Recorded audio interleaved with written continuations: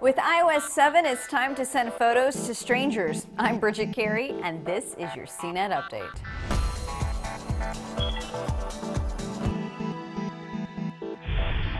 If you don't want to upgrade to the latest operating system on your iPhone or iPad, you will not be blocked from downloading new apps anymore. Before, some apps required the latest version of iOS, and if you didn't upgrade, you were out of luck. But now, if you have older software, Apple will let you download an older version of the app that's compatible. This flexibility helps people with older devices like the iPhone 3GS, which cannot get the new iOS 7.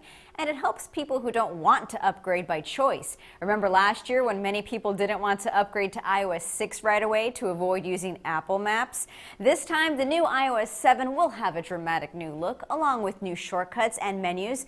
iOS 7 will roll out to devices on Wednesday, and there are a few noteworthy new tricks in iOS 7. A swipe from the bottom of the screen pulls up a control center shortcut for different settings, which is something Android devices already could do. Siri can now be a man and can understand English, French, and German. It can store your online passwords securely and even your credit card info if you're shopping online and you don't want to pull out your credit card to type it all in manually. FaceTime can now be done with just audio over Wi-Fi. iTunes Radio for streaming music is making its debut, but perhaps the most interesting is AirDrop, which can share files wirelessly with other nearby iPhones and iPads. So if a complete stranger near you wants to send you a photo, you'll get a prompt on your phone that someone nearby is trying to send you a message. So instead of buying girls a drink, will guys in bars send photos to get a stranger's attention? It seems like an easy way to harass a stranger or get advertisements on your phone while walking through the mall. This could get interesting.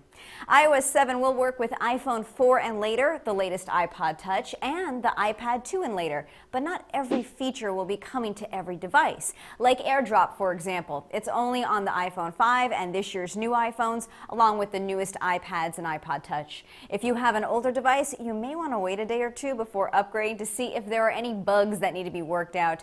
And be sure to back up your files before upgrading to make sure it all goes smoothly. Android users, there's some love for you too this week. The Google Wallet app is rolling out to all Android users in the US. It doesn't mean everyone gets that tap to pay ability, but it does let people securely send money to any US resident with an email address.